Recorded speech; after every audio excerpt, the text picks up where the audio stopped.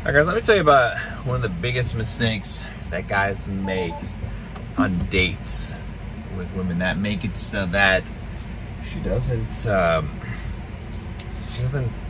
text you back, she doesn't want to go on a second date with you, you know, she says there's not a spark, no chemistry, whatever it is, okay?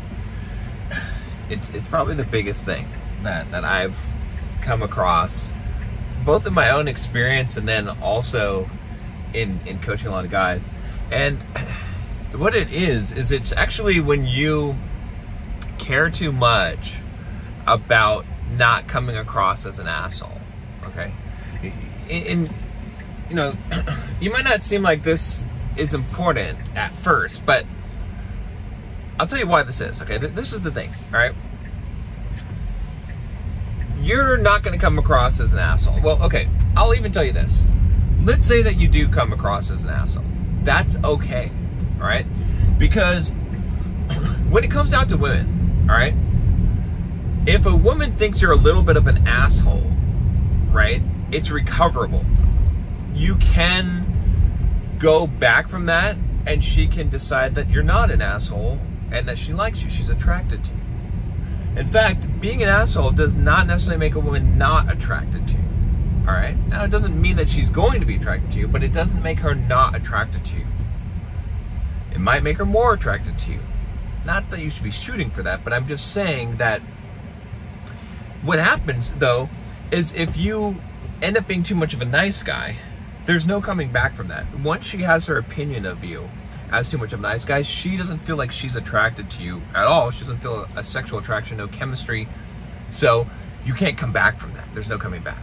Right? So it would be better always to lean on the side of being perceived more asshole-ish than nice guys. Now, if you've seen my content on my other channel and my diagram, you know that it's not just asshole or nice guy.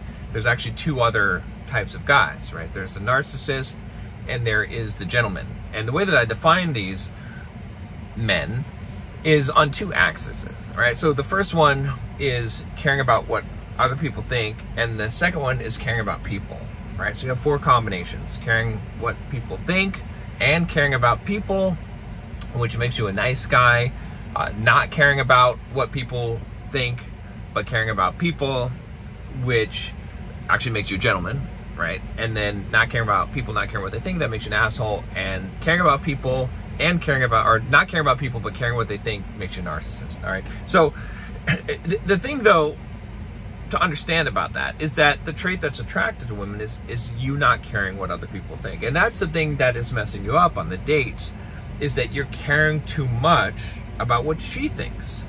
Right? Again, I'm not saying to be an asshole. I'm not saying to purposely be rude or treat her badly, but stop asking her questions. Stop asking her if she would like to go to this place for dinner or to this location or where she would like to meet. You tell her, I'm going to meet you at this place at 7 o'clock, right? And you tell her where you're going. You tell her where the date's going to be. Now, that doesn't mean that she's not going to say, oh, I really would prefer a different place.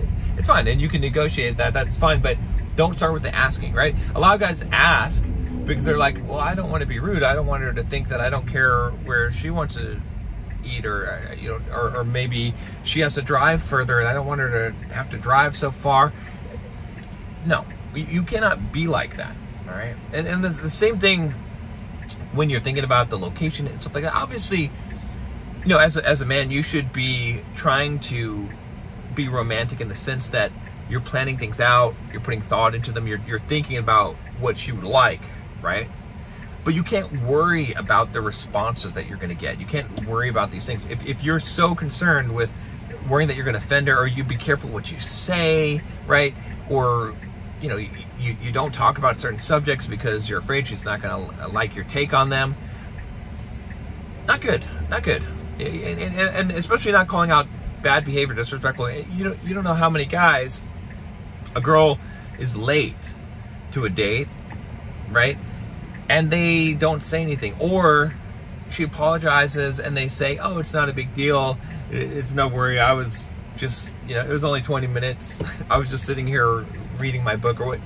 No, you need to tell her, hey, that's you know, that's not cool. You know, are you always late for your dates? Like, you know, like you need to tell her that you weren't happy about that you didn't appreciate that, right? You have to actually do that. And you might be like, oh, well, that will kind of make me an asshole. Everyone's late. So be it. Don't worry so much about being an asshole. Again, don't get me wrong. I'm not saying to be an asshole.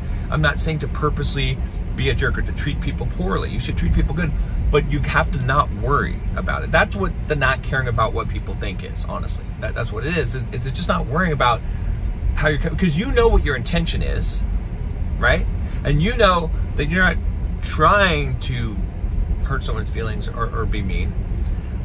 But if that happens, that's okay, because you're still going to do your action. You're not going to be impeded by that. And like I said, you're going to have a lot more success with women because they're going to be more likely to be attracted to you. And then, like I said, you can come back from the asshole, right? A woman could go on a date with you, you know, and then have the perception that you're a bit of an asshole, and then find out, oh, actually, he's a really good guy, right? And now she's going to be pleasantly surprised, as opposed to if you come across as a nice guy, you're done. What are you going to do from there? If you act like an asshole after you've been a nice guy, then she feels like you're just angry and you're just butthurt, or you're just one of the typical nice guys that is really nice until he doesn't get what he wants, and then the true colors emerge, right? That's what it comes across as weak. So that's what I can tell you, you know, from a lot of years of experience coaching guys, is that just don't worry about it. You know what I mean? Like, the more that you're worrying about it, the more that you're carefully watching your words, and the less attractive that you'll be to her.